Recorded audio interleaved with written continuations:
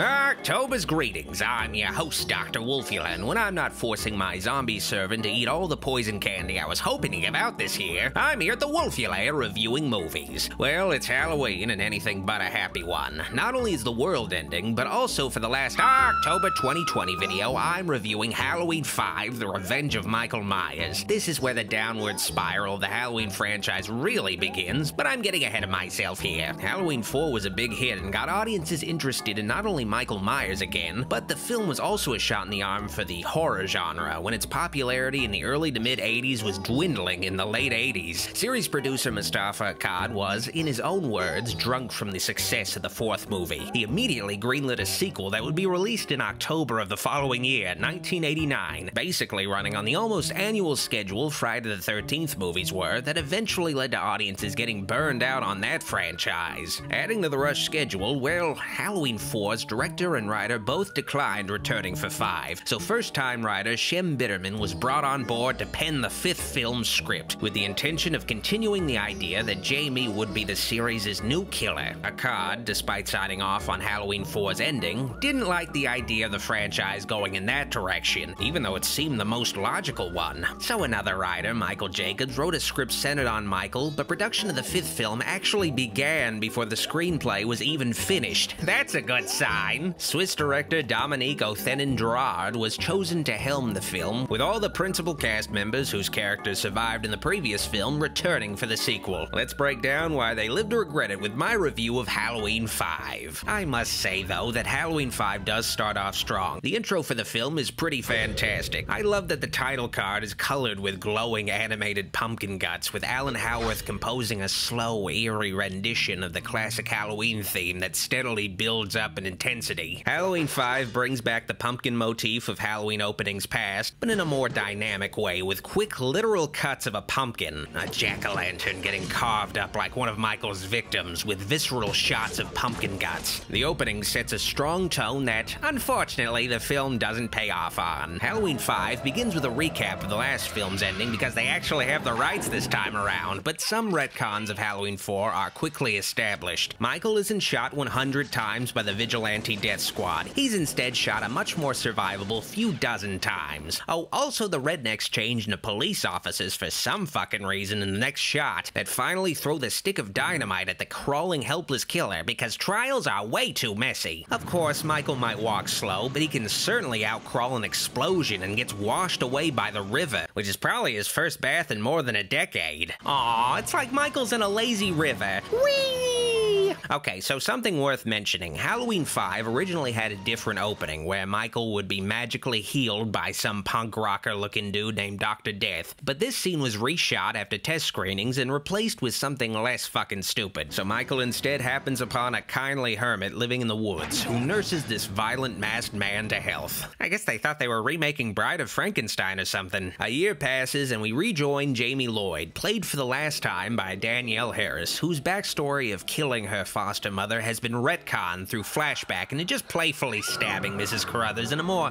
survivable way. Maybe Mrs. Carruthers was brought back to life by Dr. Death, who knows? Point is, Jamie has been confined to a children's clinic in Haddonfield. Not only does she suffer from troubling visions of her Uncle Michael, she's also rendered mute for most of the movie, a very frustrating plot development akin to Jamie Lee Curtis having only 40 seconds of dialogue in Halloween 2. Jamie's muteness was the director's idea, and I guess it's supposed to make Jamie seem like she's becoming like her uncle, but it just sort of derails any potential character development Jamie could have. Danielle Harris does the best job possible playing a silent character, but she just doesn't register much at all in this film, unfortunately. It's just harder to care about her, at least as much as in the fourth film. It doesn't help that the returning Donald Pleasance has to channel the psycho asshole Loomis from Halloween 2, dialed up to 11, who is for some reason entrusted with this little girl, even though he pointed a gun at her the first night he met her, and ever since he's been traumatizing and violently jostling this mute little girl. Somebody dug up a coffin.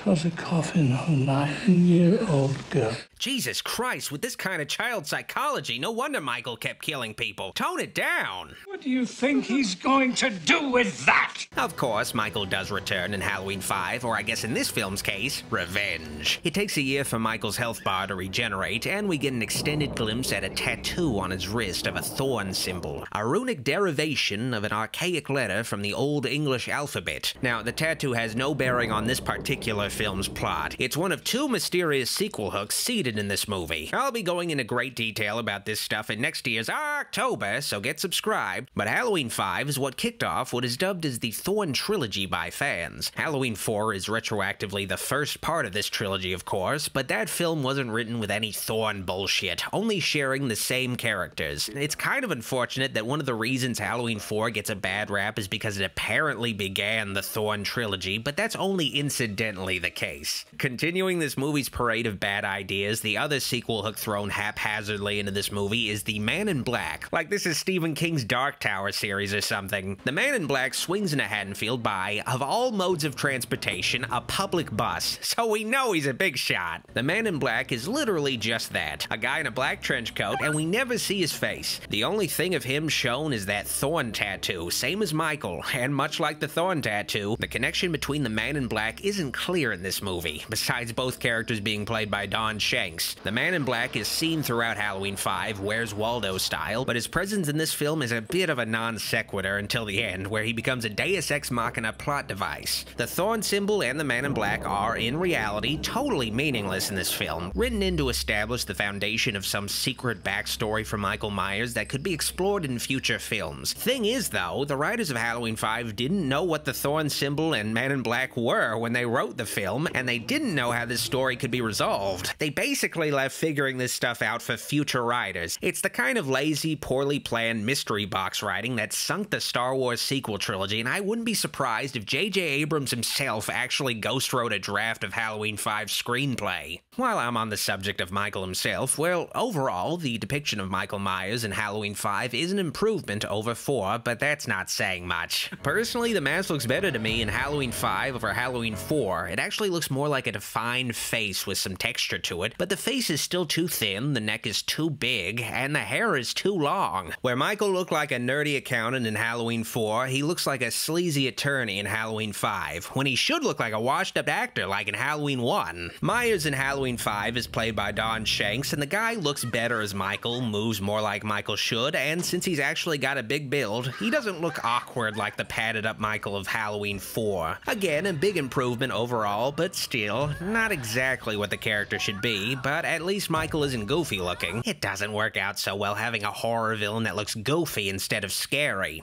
Oh yeah, something really off about Myers in Halloween 5, though, is his house. The humble Myers house, literally seen in the first shot of the first movie, is now a gothic mansion that looks like it would have a bat cave beneath it. Apparently they couldn't find a house that looked like the original house in Salt Lake City, and since they have a lot of scenes in Halloween 5 in the Myers house, they essentially just warped continuity to meet their needs. Beautiful. Now, I admit, I've been burying the lead with this review. Haven't talked much about the film's actual plot, and for good reason. There isn't much of a plot. Now, you might wince at me saying this, cause the Halloween films and horror movies in general don't have super complex stories, but what I mean is, well, Halloween 5 is kind of just aimless. For much of the fifth movie, it doesn't really feel like it's going anywhere. It feels very much like watching a series of loosely connected events happen until the movie eventually ends. Unlike the first 4 Halloween movies, Halloween 5 lacks a sense of cohesion in its narrative. You follow 3 or 4 different characters in the film with different motivations, and it's just difficult to actually get engaged with the movie. But I guess I'll just try my best to break down the different plot threads. Initially, the film naturally follows the story of Rachel Carruthers, the loving foster sister of Jamie, played by Ellie Cornell, but things go off the fucking rails in Rachel's first scene when we're introduced to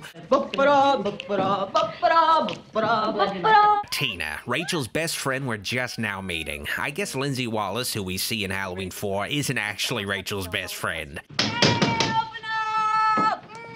Tina is the worst. She's just this very loud, ostentatious, hyperactive woman. Moustapha Akkad was hesitant hiring Ellie Cornell as Rachel in the fourth movie. She's more on the plain side, but realistic and intelligent like Laurie Strode. So it feels like Tina was brought into this film as a response to Rachel's character by introducing a vivacious party girl with a wild personality, but it just feels forced. She doesn't feel like she belongs in this story or has much of a stake in it besides knowing Jamie. I love it! Tina never encountered Michael Myers before and feels completely detached from the assertion that he's returned. The inclusion of Tina really throws the tone of this movie out of whack. Halloween 5 honestly looks and sounds like an R-rated Full House episode, like somebody saw Kimmy Gibbler and thought a wacky neighbor would be a good fit for a Halloween movie. Be sensible.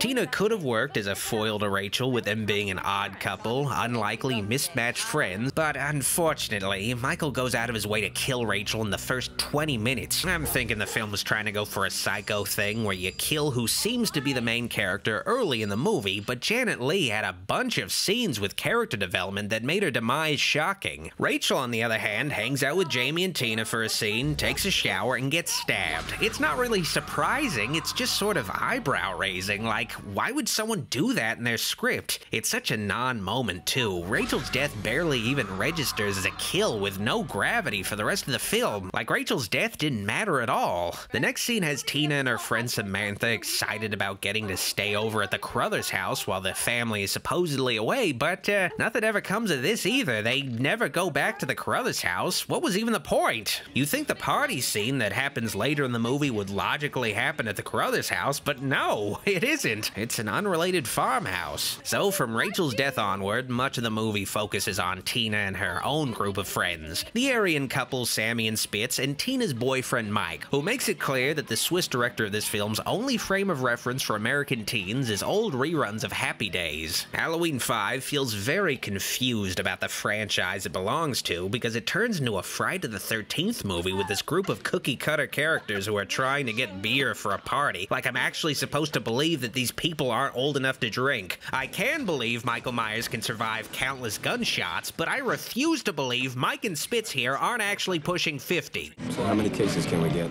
3 cases. Any more and I think old Mr. Casey would know something's up. Adding to this movie's list of disposable cliche characters is a duo of bumbling cops who I guess are supposed to be the comedy relief in this film. They don't say or do anything funny, of course, but their out-of-place cartoon sound effect theme music seems to imply that they're supposed to be funny, evidently.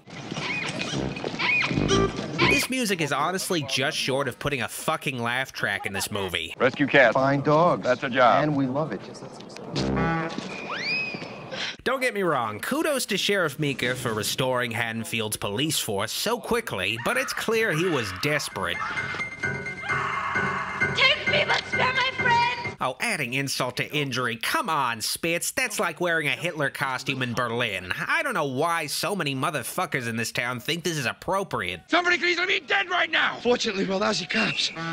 Sorry. Like I said before, Halloween 5, out of all the sequels, feels the most like a Friday the 13th movie. And it's very much paced like a Friday the 13th film where every 10 minutes there has to be a kill. The movie has all these useless characters thrown in, so I'm gonna do something I attempt to avoid doing usually because I want to try to give the horror genre more respect than focusing on the violence and gore. But with this movie, fuck it. Let's just break down most of Michael's kills in Halloween 5 and get it out of the way. Of course, Michael kills the Hermit first, and I bet you didn't know this, but the Hermit was Ben Tramer's father, stricken by grief from the untimely death of his son. He lived a life in exile and maybe saw his son in Michael Myers and was ultimately betrayed. The Hermit's death in Halloween 5 is the only one that truly brings a tear to my eye. And then there's Mike, who is the most by-the-numbers portrayal of a teen bad boy. He's like an uncharismatic version of Fonzie. Don't touch the hair, don't touch the car, dude. And Michael definitely crosses a line touching Mike's car, and certainly touches more than Mike's hair when a rake is driven into the greaser's skull. Wow, that was a really shitty edit. Then there's Samantha, who is paired up for some reason with a guy named Spitz. It'd be like dating a guy named Jizz or something. Why would you choose a bodily fluid as your nickname? I guess it's fitting, because the couple only exist for the movie to have a sex scene, and their loving in the barn is weirdly prolonged and uncomfortable. It's pretty clear that the film's European director wanted this to be an artful bit of erotic cinema, but it just kind of feels like the channel got flipped to a softcore porno playing on Cinemax at 2 a.m. Like, honestly, Spitz awkwardly pulling out a condom, putting it on, and slowly thrusting into Samantha is a little too much for me. After all the foreplay, though, the only penetration that matters is the pitchfork Michael impales Spitz with, and the only warm body fluid that covers Samantha's chest is human blood. Son of a bitch! Ah! I guess the blood budget ran out when they filmed this shot or something. As for the cop characters you'd see in like a Home Alone movie, well, they're murdered off camera. Oh, come on, we couldn't see the cops getting killed with Flintstone sound effects in the background? Let's get back to Jamie. Well, her visions are more than just visions in this movie. It's implied that Jamie has a psychic link with her uncle. They're a dyad in the Force. I think that's the fucking dumb thing they called it in the sequel trilogy. The movie does play around with the idea a bit, where you're not totally sure if Michael is actually around or if it's Jamie just seeing things, but honestly, I think this telepathic bullshit is simply just a plot contrivance to keep Jamie relevant to the story. I mean, think about it. Jamie spends most of the movie inside this children's clinic with this little wiener kid who stutters. Meanwhile, the middle of the movie focuses on Tina partying with fellow adults pretending to be teens. Is that guy's costume made out of pubes? Anyway, how do you keep this little girl in the fold, especially since her actual foster sister is dead? Oh, I know! Give the little girl psychic powers so she can see her uncle going out on a date disguised as another guy named Mike, and I gotta say, that mask is accurate to that dude's face. Great disguise, Michael. So yeah, you have Jamie in constant fear for the dangers of others from a remote location, but she's mute when it's convenient, so it can be a struggle for her to tell the cops that Tina is near a cookie woman. Cookie woman? Just tell him to go to a big titty drawing. That's more specific. Again, Loomis is in the film, and God bless Donald Pleasance. He said he'd probably stop playing Dr. Loomis at Halloween 23, and he does the best he can with what's written for him, but this film's take on Loomis is probably the least enjoyable, at least before the Rob Zombie films. Loomis in Halloween 5 is written purely as a creepy asshole who is constantly harassing and manipulating this little girl to reach his goals. I guess this is logically what Dr. Loomis would be like in this situation, especially after everything he's been through, but it's hard to believe that this dude with a quarter of a Freddy Krueger face would be allowed around a kid. He doesn't even hide how he acts with Jamie. Dr. Loomis,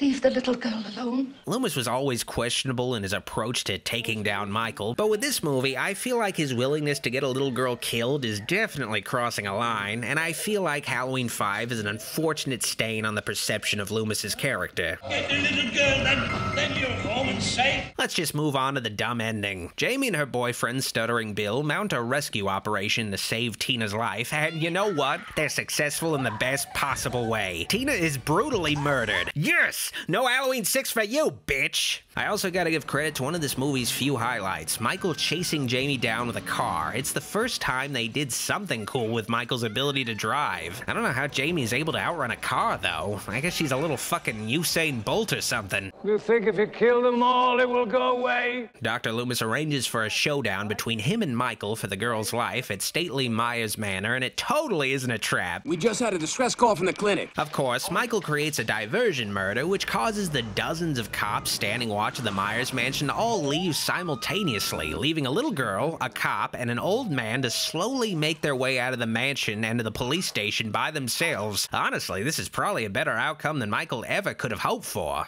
Looks like one of ours. It's a code 2. Hey. Eddie, do you read me? Dr. Loomis actually has a heart-to-heart chat with Michael, a one-sided discussion with this masked man holding a knife that goes on for like 3 minutes. It's so bizarre to watch after Loomis has been spending so many movies shooting at this motherfucker. She can stop the rage. Now Loomis is gonna try to reason with what he's been calling pure evil? Of course, Loomis, against all odds, is totally successful in convincing Michael to be a good guy. Oh no, I totally didn't see Michael fucking up Loomis coming. Michael then hangs out with the cop and proceeds to chase Jamie into the attic, where she finds the bodies of Rachel, Triumph the Insult Comic Dog, and, some guy she doesn't know. Thinking swiftly, Jamie hides where Michael will never think to find her, inside the child-sized coffin. Okay, that didn't work, but at least it makes her funeral more convenient. Uncle? Of course, Jamie appeals to the uncle deep down in Michael, who removes his mask and reveals himself to be some fucking wuss, crying like a woman. Pathetic. Things really don't get much better when Loomis holds his struggling Jamie out like a piece of meat, baiting Michael Myers into literally what I can only describe as a Scooby-Doo trap, and Loomis, who actually has a real gun on him, resorts to firing Michael with tranquilizer darts like he's trying to catch King Kong or something. Just when I think the movie has reached the limit of ridiculousness in its finale, Loomis just settles on beating the shit out of Michael with a 2x4 until he has a stroke. Aw, they're cuddling. Ultimately, we're subjected to witnessing Michael completely emasculated as a villain, handcuffed in a jail cell with his mask still on for some fucking reason. I guess they didn't watch the end of the Scooby-Doo episode they based this movie's plot on. The meddling kids usually take the mask off at the end. I take her back to the clinic. This movie's Deus Ex Machina finally arrives, though. R.L. Stine from the Goosebumps TV intro busts Michael out of jail with a flurry of bullets. Add cliffhanger ending to the list of bad decisions in this movie. Well, that was Halloween 5 for you. Now, I give Tina a lot of flack, but it's nothing against the actress Wendy Kaplan. It's just that Tina, as a character, is emblematic of Halloween 5's flawed writing. Before Halloween 4, the series remained dormant for 6 years, and because of Halloween 5's rushed production, the series would end up dormant for another 6 years once again. I give Halloween 5 a Tina out of Rachel. Well, that's the end of October 2020, but there'll be a lot more videos from me on the horizon going into 2021, so get subscribed, thanks for the support, and I hope you have a fun and safe 31st. Happy Halloween! If you liked this video, like it, and if you loved it, journey further into the Wolfula by clicking the subscribe and bell buttons to find out when all of my latest videos and streams go live. This video was brought to you by my kind supporters on Patreon, whose names are scrolling by. Support the channel today on Patreon and get access to bonus movie and TV commentaries, audiobooks, comic readings, film live streams, and credits at the end of videos. Finally, I'd like to give a very special thanks to my true Wolfula supporters on Patreon and my YouTube channel memberships for their pledges. Their support is greatly appreciated and helps the channel and my dark influence continue to grow. Thank you all once more from the bottom of my evil heart for your help. Alrighty, Dr. Wolfula signing out. See you all next time at the Wolfula.